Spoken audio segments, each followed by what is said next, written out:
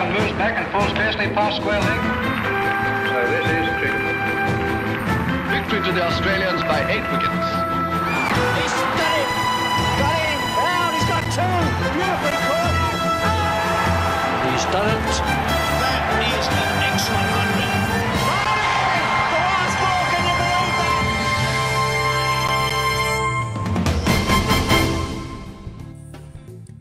that? I can picture my late father as a lad of about 13, standing at the Adelaide Oval's picket fence, adjacent to the cricketers' entrance gate, asking for autographs of his heroes as they left the playing field. My father's first introduction to cricket, prior to seeing it in person, would have been via the radio, as is presented here by Alan McGilvray.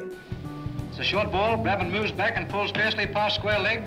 Hutton running well from deep fine leg has no chance. The ball goes under the ropes for another 4. That's 4 more to Bradman, taking his score to 97. A typical Bradman shot, giving the fieldsman no chance of saving a boundary. My father loved his Test cricket from an early age, and his love and respect for it has passed on to me. This autograph book is a treasured keepsake, and I have taken great pride in adding to my father's original efforts. The autograph book doesn't just possess signatures of renowned Tests and state cricketers, but represents the love, respect and care it took to obtain them.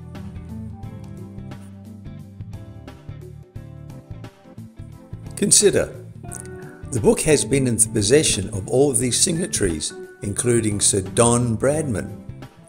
In 2002, when the New Zealand team were touring Australia and were in Adelaide, I arranged to have the book taken into the cricketers' changing rooms. On this occasion, I obtained Stephen Fleming, the New Zealand captain, and Jeff Crow, along with Stephen Waugh, the Australian captain, and the late and great Shane Warne's signatures.